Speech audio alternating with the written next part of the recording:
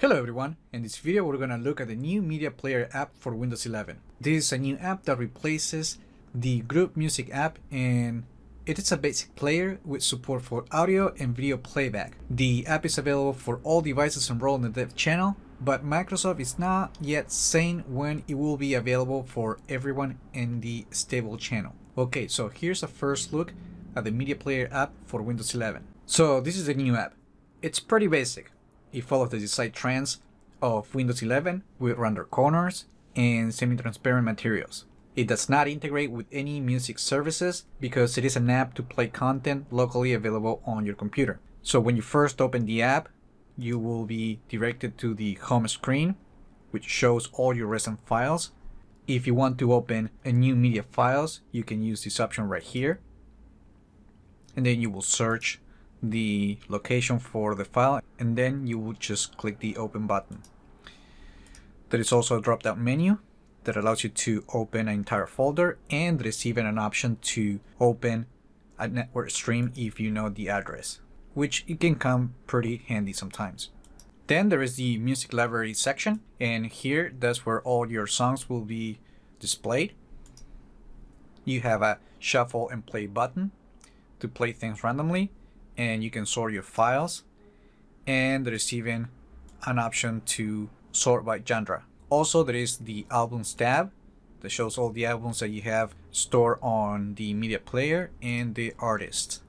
Also, if you want to add a new folder location that contains audio files, you can click the add folder button right here at the top corner, and then you will just search for that location, and you would just click the add this folder to music button to add it to the library. Also, as you played a new song, the information is going to appear in the bottom left corner, which you can click to view different images for that particular album and the album art. Like pretty much all the other media players, you can go previews, next, and you can forward 30 seconds and go back 10 seconds. You can turn on shuffle, and you can use the repeat option. You can also use this in full screen mode, and you can use the mini player. Then there is this menu right here that gives you more options, including the properties for that particular file. You have access to the equalizer with different options that you can set, or you can manually change the levels.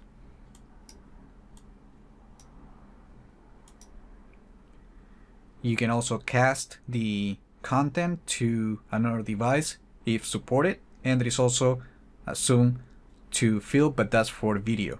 Then there is the video library that gives you access to your video files. If you want to add another location with videos, you will click the add folder button, and then you will just select the location and click the add button.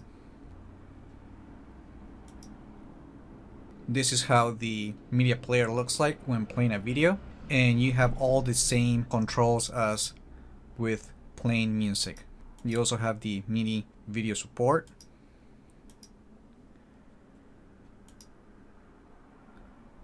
You can also use subtitles if available, and you also get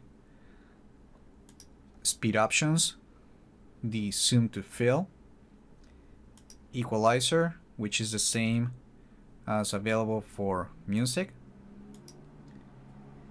and properties about that file. From wherever you are in the application, you can right click on it and you can add it to the queue. The same for songs. You can also edit the information, and if you add it to the queue, it will appear right here, where you can clear the queue or you can save this as a playlist. If you want to add more files to the queue, you can click this button right here, and you can use the drop-down menu to queue a folder or even a URL from a media stream. Then the last section is the playlist, and that's where you will find all your playlists. If you don't have any, you can click the create a new playlist button, and then you just type a name for the playlist and you just create one, and then you can add it to the queue. You can rename it, select it, and let's say if you wanted to add this particular song to the playlist, we just right click on it and select the add to option and select the playlist that you want to add it to, and then the song is going to appear on the playlist that you created.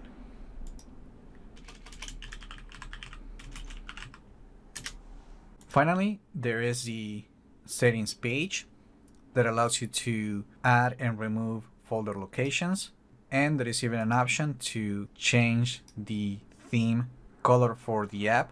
So this app supports the dark and light mode. So let's just switch it to the dark mode so you can see how it looks like.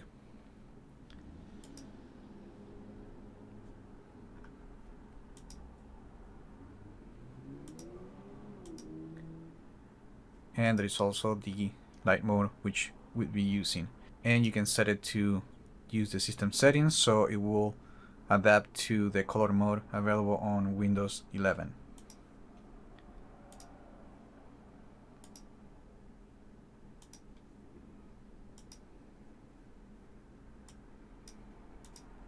And that's pretty much it. That was a first look at the Media Player app preview for Windows 11. If you want to test this new application, you will need to have a computer enrolled in the dev channel.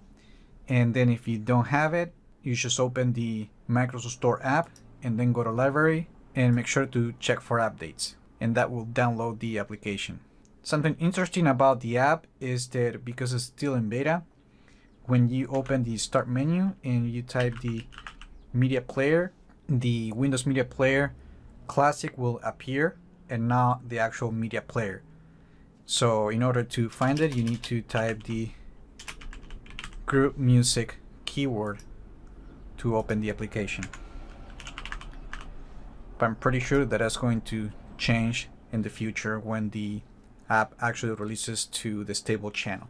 And the Windows Media Player Classic will continue to be available on Windows 11 if you're still using that application. And that's it. Remember to like the video, leave your comments, subscribe to the channel if you haven't done that yet, and I just hope this video was informative for you, and I would like to thank you for viewing.